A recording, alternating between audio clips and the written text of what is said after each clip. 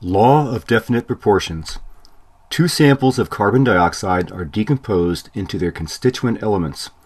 One sample produces 25.6 grams of oxygen and 9.60 grams of carbon, and the other produces 21.6 grams of oxygen and 8.10 grams of carbon. Show that these results are consistent with the law of definite proportions. In this problem, what we need to do is to form a ratio of elements in each of the compounds. So we'll look at the two samples individually. For sample number 1,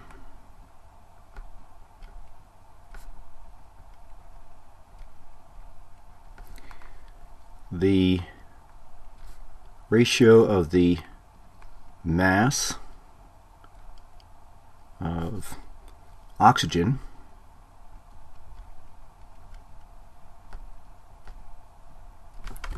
to the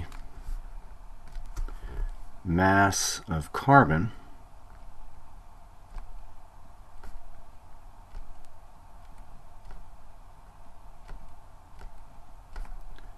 is equal to 25.6 grams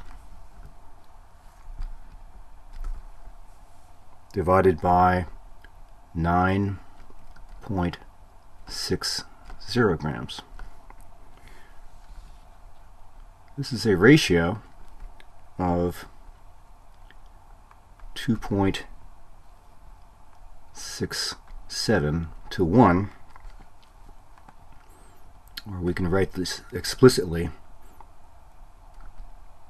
2.67 to 1.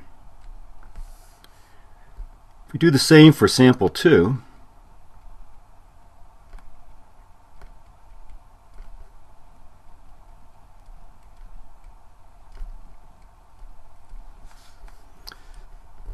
again taking the mass of oxygen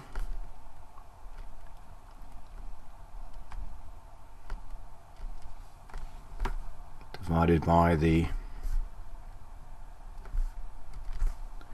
mass of carbon,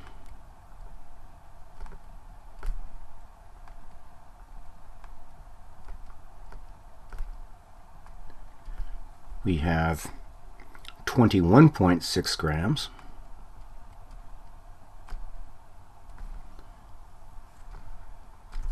divided by 8.10 gram, and this also is in a ratio of 2.67 to 1.